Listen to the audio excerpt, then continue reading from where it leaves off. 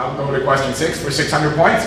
Oh, we saw the scores again. All right, that's right. It's good to remember what the scores are. And now here's question 6. So how many positive integers from 1 to 1,000, including both endpoints, the 1 and the 1,000, are not perfect squares or perfect cubes? Is it 959, 960, 961, or 962? All right, everyone stuck with their first answer. We'll see what the correct answer is. Ooh, 2 people got it right there. It's 962, very good. So who got that right? Michelle did. She's trying to please try that. So between Michelle and Angelica, who wants to tell me how they got their answer? Michelle, did you guess 962? All right, well that was a good guess, very good. Probably your lucky number. We'll see what that does to the score. So that puts Michelle and Angelica in first place, tied for first with 1,000 points. And A has 800, and Samaya has 600. Still the 700 and 800 point questions left. 600. So this is the last question here, and it's worth 800 points.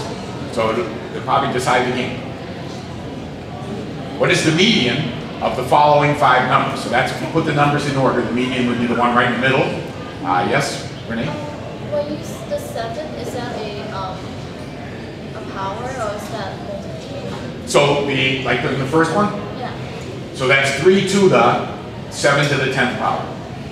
Is that what you wanted to know? Yes. Yeah, so and then the next one's 3 to the 10 to the 7th power, and the same, and then 7 to the 3 to the 10th power, 7 to the 10 cube power, and 10 to the 3 to the 7th power. So those are the 5 numbers, and then we pick 4 of them for the choices.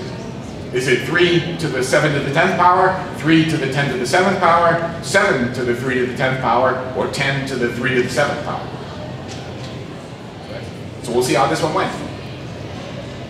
One person got it right. It was 7 to the 3 to the 10th, and that seems to be Michelle.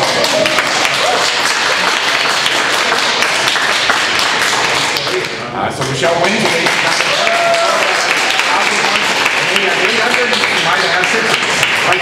So Michelle, you're in the square off after game 2, so you can rest now and relax your brain.